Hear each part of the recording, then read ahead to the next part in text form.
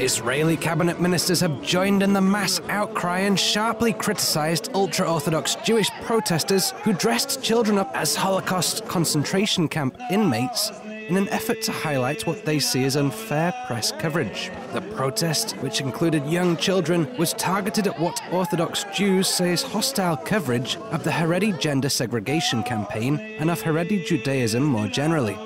The rally was organized after an Orthodox Jew was jailed for vigilante attacks on a bookshop.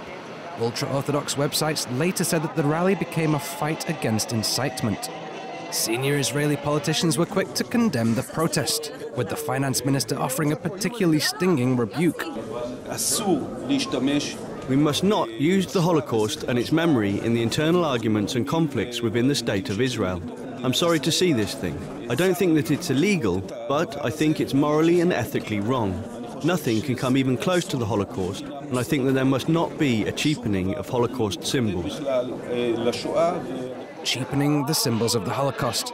He seemed to hit it on the head. Israeli newspapers denounced the use of Holocaust-related imagery as a horror show and as being vulgar. Kadima Chairwoman Tzipi Livni called the actions extremely disrespectful. Tensions between the Orthodox community and the broader and more secular Israeli society have come to the fore recently. In perhaps the most incendiary incident, an 8-year-old girl was recently harassed on her way to school for not covering her arms. The incident brought thousands onto the streets to protest at what they see as Orthodox Jews' increasingly disproportionate control over everyday life in Israel. Scenes such as this may be set to continue. Haredim currently account for 10% of the population, but high birth rates mean that in 50 years' time, that figure could grow to a third.